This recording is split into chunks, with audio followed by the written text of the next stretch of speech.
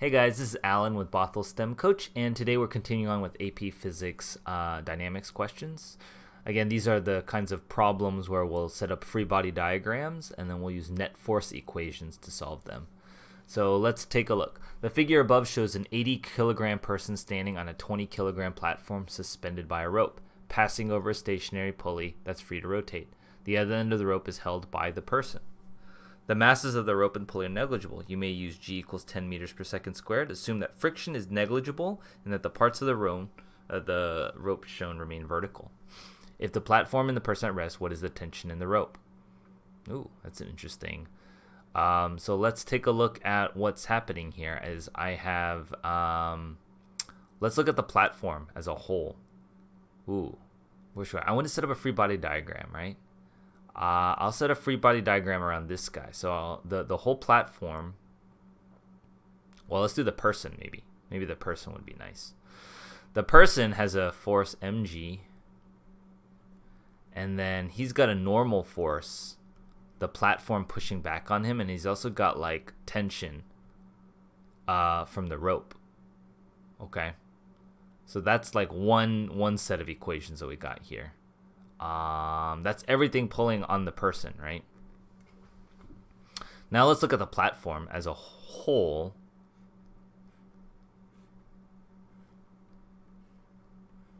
The platform has a rope pulling on it, T. It's got gravity pulling on it.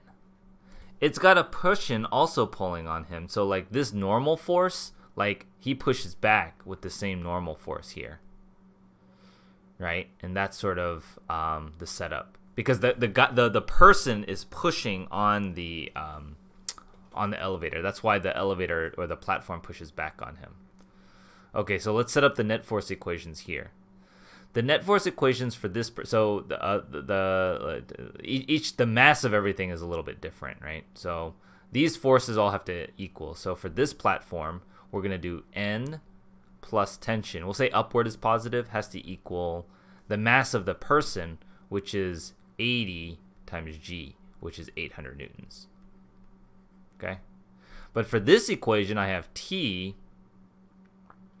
plus T would have to equal this same normal force plus 200 newtons, because this is a 20 kilogram platform, 200 newtons.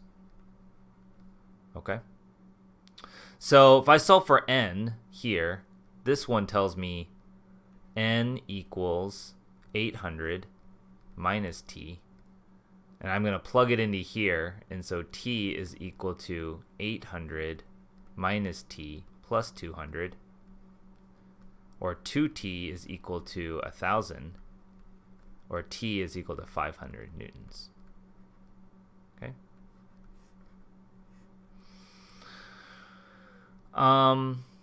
Yeah. The person now pulls on the rope, so the acceleration of the person on the platform is 2 meters per second upward. What is the tension of the rope under these new conditions? Okay, so now I have to, instead of the forces being equal, the net forces have to give me a net acceleration up at 2 meters per second squared. Okay. So again, for this guy's equations, I would say N plus T minus 800 newtons. That's the gravity of this guy. And I'm just going to drop the units because I don't want it to be too confusing with the N and normal force. I should really write it F sub N. That's probably why a lot of people do that. That has to equal 80 times 2. 80 kilograms times 2 meters per second squared. That's 160 newtons. Okay? So again, we'll rearrange for N. N is equal to 960 minus T. That's this equation. This guy's equation for the platform is T minus N minus mg, which is 20 times 10, 200 newtons. That's the weight of the platform. Has to equal 20 times 2. His mass times his acceleration. Because the platform and the person have to move at the same acceleration. So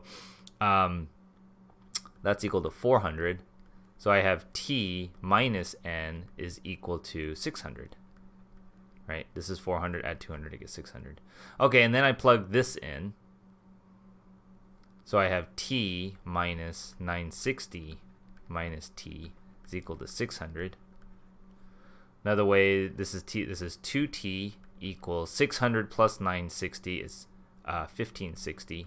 So now the tension is equal to 780 newtons. Okay. See, like now the tension's increased, which makes sense. Under these conditions, what is the force exerted by the platform on the person? In other words, what is the normal force? The normal force is 960 minus t, which is equal to 960 minus 780, which is equal to, so the N is equal to, that's 180 newtons. Okay. Okay, so that's that problem, right? Always a little bit tricky, and then you got to think about the free body diagrams you got to set up for all the objects with mass. So hope you guys found that helpful. I'll see you guys in the next video. Thanks for watching the video, guys. Please leave a comment, like, or subscribe below to catch up more of the content, and see any links below. I offer free homework help on Twitch and Discord. See you guys in the next video.